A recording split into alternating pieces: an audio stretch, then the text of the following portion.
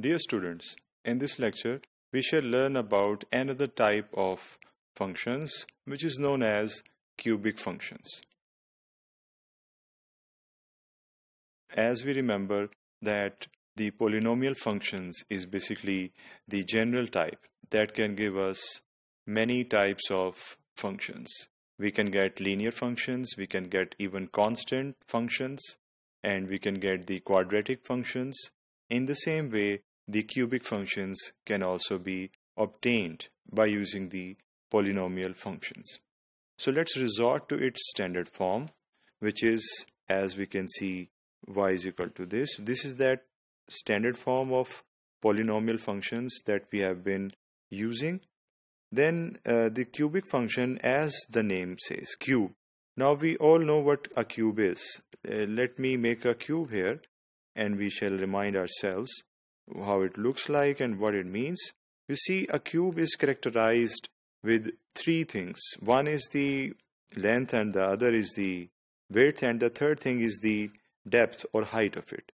So you see, there are three dimensions in a cube. This is why when we get the function in this type, we call it a cubic function because the equation is made up of variables with the highest power, which is 3. So using that virtue, using the virtue stemming from its title, we say that n is equal to 3. And once we do that, putting the value n is equal to 3 into the standard form, we get this form of the cubic function, which is basically the standard form of a cubic function. And it can be written in another way as well, which is written just below it, where we have changed the coefficients and the constant, and we have tried to make it look more simple. The coefficients are a, b, c, and d.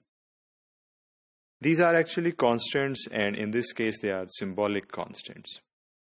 However, one of them has a critical restriction, and that is the constant a, which is the coefficient in this case, as it appears with x cubed. Let us say that a is equal to 0.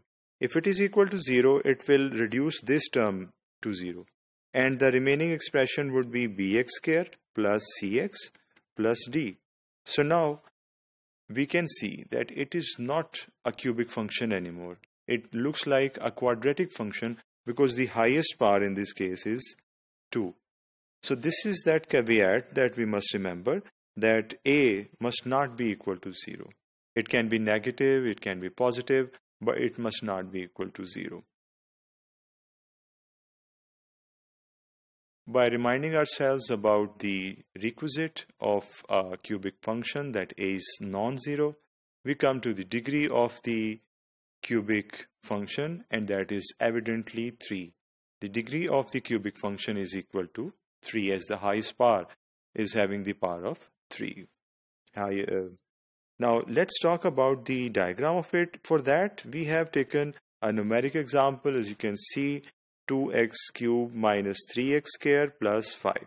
Now one thing that is observable is that we are lacking the term of x. The term of x is missing in this case, but it does not make this cubic function some other type of function. It will remain the cubic function, though without the term of x. And that is because the highest power is still 3. So this cubic function can be plotted, and it is done in this case. The graph shows that it is having a certain curved shape, and the features of this curved shape is that there are two, not one, rather two bumps or wiggles in it. One is here and the other is there. So this is different from the quadratic function, which was having only one bump here. For example, this could be a parabola in that case, but here there seems to be two parabolas, and two parabolas mean two bumps or two wiggles in it. So this is how a cubic function is plotted on the graph.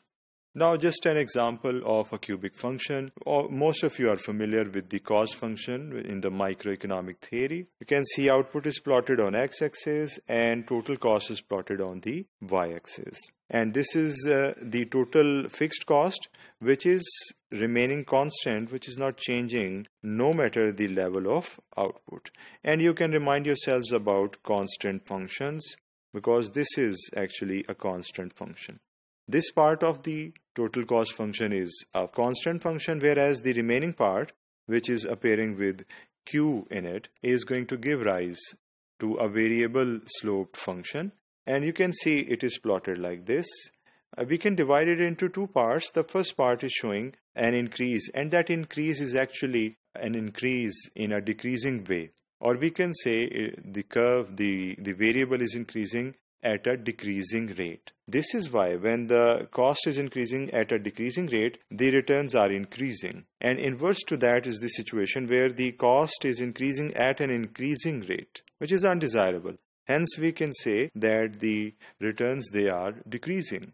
So in this way, the cubic functions, they are useful in understanding the economic situations, for example, a cost function.